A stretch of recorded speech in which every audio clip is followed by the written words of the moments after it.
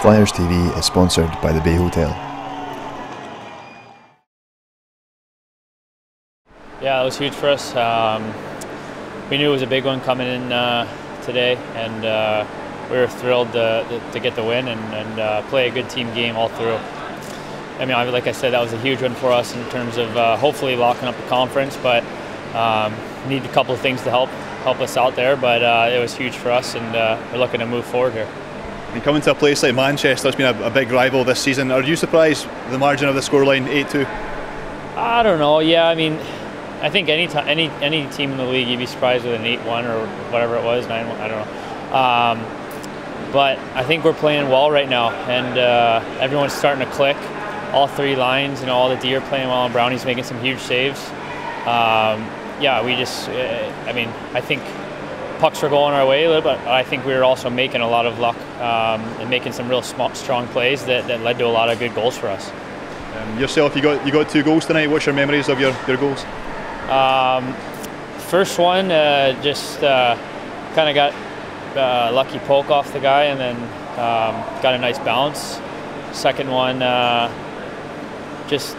think tonight we did a good job in the neutral zone in terms of turning pucks over and transitioning well. So I just remember picking the puck up and coming in off the wall, trying to get a shot off, and then was fortunate enough to get a stick on it.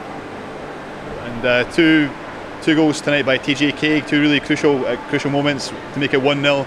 And then once they kind of got a goal back to make it 2-1, TJ Craig made it 3-1 to Fife straight after. Yeah, Kager saved my bacon there after I gave up that goal. That was a huge response by that line, and especially Kager by putting in that second one. So I owe him a pint or 2 here. But it was good. I mean, he had an absolute rocket on that first one.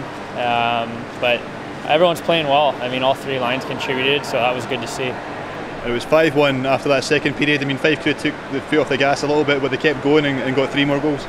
Yeah, I think that was stressed. Obviously, that was a big important part going into the third, was in between the periods in the dressing room, was to just keep our foot on the gas and not let them back in. I think they're a team that they get one, they get a little momentum, especially in this rink. Things can happen quick with a small ice, so we just wanted to limit their chances and keep on putting something in against them. And where would you rank tonight's result against other results that Fife have had this season? I don't know, it's hard to say. I think it's up there, but I think every game from here on out, we've been getting better and better, so I think that's important. I don't know if we really rank any games per se, but this is obviously a big one for us, locking up playoffs, and we're going to keep moving forward. Looking to last night, playing Sheffield Steelers, what was your take on that game, a 5-2 defeat? I don't know if it was a 5-2 game. It maybe gave them some easy ones, but at the same time, they were flying. We had some chances early, I thought. 5-2, I don't know if that was, like I said, but it's behind us now. We got this win, and we're moving forward. Just about taking the momentum now from the team's performances recently, the result tonight into Sunday at home to Nottingham Panthers. Yeah, it's a huge one. Obviously, I think 2 games left at home, so we want to keep playing strong at home. We feel real confident there, especially when anyone comes in our building. So if we can keep that rolling at home, with all the support we've been getting, support here, support in Sheffield, and obviously when we're at home, it's unbelievable. So, have a good week of training, get a good win this weekend, hopefully, and then just keep rolling. Just on that subject, what did you make of the travelling support that came here tonight and last night? Yeah, it was awesome. I didn't know, I know Sheffield was going to have a lot of people. I was hearing like 7,000, and then at the national anthem, it was pretty cool to hear the Flyers chant going early. It gives you goosebumps, so that was fun. And obviously here in warm-ups, they were going crazy. It was awesome. It means a lot to us. Just final one, just your teammate Ryan Diggle became a father, I think, sometime this morning. Just any words on that? Yeah, it's awesome. I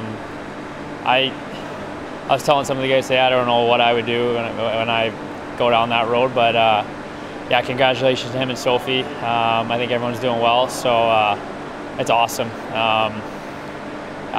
Like I said, I'm at a complete loss of words with what's going to happen when I'm there, but he's handled it really well, and I'm glad they're both doing well, and the baby, I think it's Everett, is doing well, so that's awesome. Congratulations to them.